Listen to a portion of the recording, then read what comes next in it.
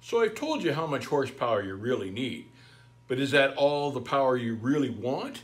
Nobody wants just enough power. Everybody wants gobs of power. They want as much as they can possibly get. Cummins makes a 605 horsepower motor, 50 pounds of foot torque. Detroit's right there with their DD16, 600 horsepower. These engines are 15-liter engines. They produce gobs of horsepower. Yup, they gobble more fuel. Yup, they weigh a lot more. Yup, they cost a lot more. But if you want to be a big strapper these days in a brand new truck, you're going to need to choose between these two motors because PACCAR does not make a big horsepower engine. So there's your choices, boys, but I got to tell you, I'm going to keep my cat.